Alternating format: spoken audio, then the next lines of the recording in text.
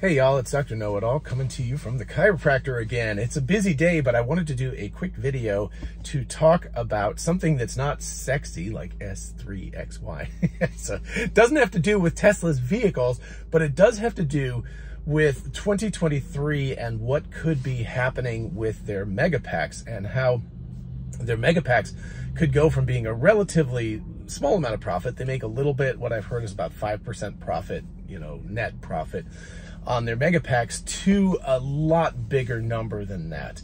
And there's a couple of factors at play. Number one is, well, a bunch of factors at play. They have a huge backlog of orders, and that backlog is only going to grow primarily because they are dealing with a lot of extra new energy demand. So if you look in particular at Europe and maybe Germany in particular, because of circumstances with other parties who decided to get into military actions, and the fact that, Germany's suddenly like, oh crap, we can't buy gas from them anymore, so what are we going to do? So they're rolling out things very aggressively, as is a lot of Europe, as is China, as is Australia, as is the United States, et cetera, et cetera. People are really starting to make a big push towards renewable energy sources, primarily wind and solar. And wind and solar are great, except that it's a lovely day right now. It's a little bit chilly, but it's a great day to generate, solar power and wind power, because it's a little bit windy too, in the state of Georgia. But that's going to tail off at night because there's no more sun, and the wind is intermittent as well. So what do you need with these to balance them out is you need big batteries. And basically Tesla's big battery thing, that the Megapack, is a box with a lot of batteries in it. So that's fantastic. But the problem is, until very recently, Tesla has been in a situation where they have been unable to collect enough extra batteries. The car, manufacturer was bigger profit margins. It was where they were putting their focus. Obviously, you've got a lot of factories that they are building to build cars, etc. But now they've got the Nevada factory, of course, that they've been working with Panasonic on. They've also got the Lathrop.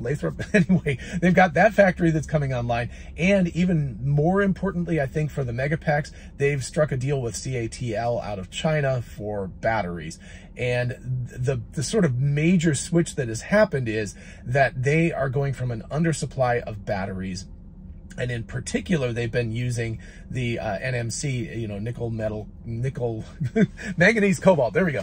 Anyway, they've been using that type of lithium ion battery in the past, but that has a very high energy density. That's what's used in this car, the Model Y that I'm in right now. Works great. You can charge it really quickly, you can discharge it really quickly, and it's very good for high performance applications. And it has a very high energy density, which means that it doesn't take up a lot of space, so that the car itself can weigh a little bit less and have volumetrically a little bit less room for the same size battery pack. None of these things affect a Megapack. The Megapack can be adjusted in size, and in fact, probably, I haven't had access to the insides of these, but generally speaking, these things, a lot of the space is devoted to things like cooling and the fins on the back to do cooling, and to the battery management system and the electronics and all of that stuff. So those things are inside of a Megapack, and so there's probably some extra space anyway. So if you have a lower energy density battery, you could still probably fit it in there. And if you need to, you just adjust the size a little bit, right? So if you've got a megawatt hour of battery that's in this Megapack, you could adjust the size a little bit as you sell it to the new places, because each of these is being installed on a kind of a one-off basis.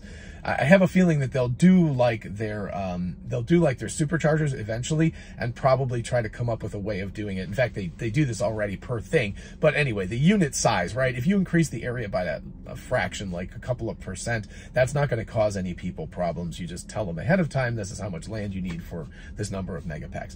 But anyway, so lower energy density, slightly larger volume, potentially slightly more weight. None of those things have any real effect on the Megapack, so they can go full lithium iron phosphate, LFP batteries, which is what they're pretty much doing in China already. I think, except for their performance models, pretty much all of the batteries that they're using in China and thus exporting around the world, since China is the place that they do exports, is LFP batteries, as opposed to, you know, the ones with cobalt and manganese and things like that, and nickel especially.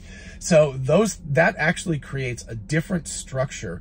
The LFP batteries also have a huge advantage, which is that you can charge them to 100% and discharge them to very near 0% without battery degradation. I have definitely seen that in this car. I've tried to take good care of it, but you know, generally I charge it to like 75% or something. But during road trips, charge it to 100%. The battery has definitely degraded in the amount of miles that I can drive over time. And that's, you know, it's expected, but that happens less with LFP. So even with cars, while you initially get less range than you do with the other variety of battery, over time it doesn't degrade as much, and you can charge it to 100%, so you get more effective usability out of it. So there's huge advantages to LFP just in terms of cars, but in terms of Megapacks, that's just a no-brainer, right? You don't care about any of these, you know, high performance things. You don't care about charging and discharging at very, very high rates of speed.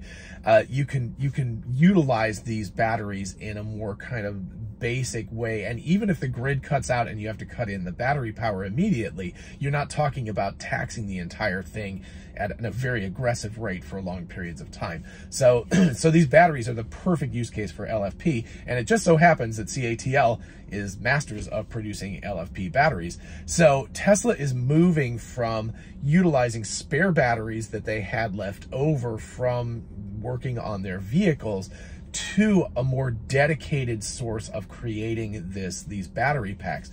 And at the same time, they're moving to battery packs that, at least ostensibly, it looks like this is what's happening. It looks like in December, they started to make this changeover. They're switching over to battery packs that have LFP basis, so they can be charged and discharged up to like 4,000 or 5,000 cycles, so many years of cycling through this, which means that they're very, very robust. So fantastic. You don't have to replace these things every 5 years or something, even if they're being used on a very aggressive basis for your power supply. So that also is a huge advantage, and they should have a lot of extra batteries lying around. So again, you know, you've got contracts that they're starting to work out that are specifically for the Megapacks, all of which means, and at the same time, they've raised the rates for the Megapacks over time. So they've actually become more expensive because the demand is so high, and they've got, I think, close to a 2-year waiting list on their Megapacks, which means that they've got a lot of, you know, a lot of desire for these things. And if the demand goes up, you can raise the prices. Basic supply and demand things. So at the same time that they can raise prices, they are starting to produce more of these things. They can do it with a cheaper and more efficient battery chemistry that's more robust, which means they don't have as much servicing they need to do, and they don't have the lifetime issues. So warranty wise, they don't have to deal with it. All of these things, you know, all of the above. So they are looking at going from just a couple of % of net profit for these Megapacks to potentially, you know, starting to look at 30-40% plus profit margins on these Megapacks. And while again, it's not sexy, it's not the most, you know, it's like, who cares about this stuff? They just sit in a field someplace that nobody really sees. But we did see those guys in Hawaii when we did the helicopter tour, and it was pretty cool to see them down there. They don't take up a lot of space, but they are absolutely necessary to the world transitioning to sustainable energy, because sustainable energy, unless we get fusion going, or unless nuclear fission comes back into style again, which it could, because there are smaller, you know, fission-based nuclear power plants that are starting to get developed, and so those might actually bring fission back. But anyway, if assuming that a lot of the future power is going to be wind and solar, it's going to have batteries. And the batteries, it's not just the physical batteries. You might say like, well, anybody can do this, right? You just get a bunch of batteries, you stick them in a box. There are a whole bunch of things that go with a lot of batteries together. As it turns out, Tesla's really good at managing this stuff. You've got thermal management issues. You've got, you know, cooling issues. I guess that's thermal management. You've also got charging and discharging properly to make sure that you maintain the quality of the batteries. You've got failure rate issues, right? So that you deal with that kind of stuff. There's lots and lots of issues that go with that. And then, of course, you've got on top of that, which Tesla has great experience with, they've developed autobidder software, which means that they've got something that automatically is good at purchasing power at low rates and then selling it back at high rates. And so these stations what they can do is, in addition to using solar and wind power to charge up these batteries, is even overnight, if there's not a lot of use and power is cheap, they can actually draw power off the grid to charge up these batteries. And then when there's an over demand, you know, even with solar and stuff like that, maybe it's a cloudy day or something, or it's the winter time and people are accessing a lot for heat or for other usage, they can then pull it out of there when the demand causes the price of electricity to be very high.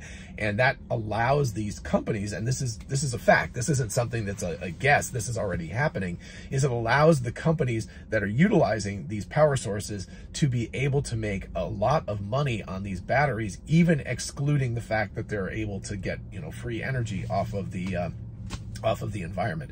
So there are a lot of factors involved here that could cause the Megapack to become a pretty huge profit driver in the next 1 to 2 years, assuming that Tesla can ramp them up adequately so that they can make enough to start to eat into this demand. I think the demand is going to be there, and there's not a lot of competition in this space, as opposed to electric vehicles, which is starting to heat up, right? There's more and more competition for that. As opposed to that, for Megapacks, there's really not that much. And again, it's not as simple as people think. There's a lot of electronics, a lot of software, a lot of knowledge and understanding has to go into creating these things. And so there's not that many companies that are going to be able to do that and to be able to put out the cash outlay to make it all happen. And on and on and on. So anyway, it's not sexy, but it could be a massive profit driver. So, you know, again, not financial analyst, not financial advice, but it is something worth considering as you consider the future of Tesla and potentially investing in them. You know, do your own research, all of that stuff. All right. Anyway, I hope everybody has a lovely Monday. I am off to go do some teaching and some research and stuff. So everybody have a great day. I'll see you later. Bye-bye.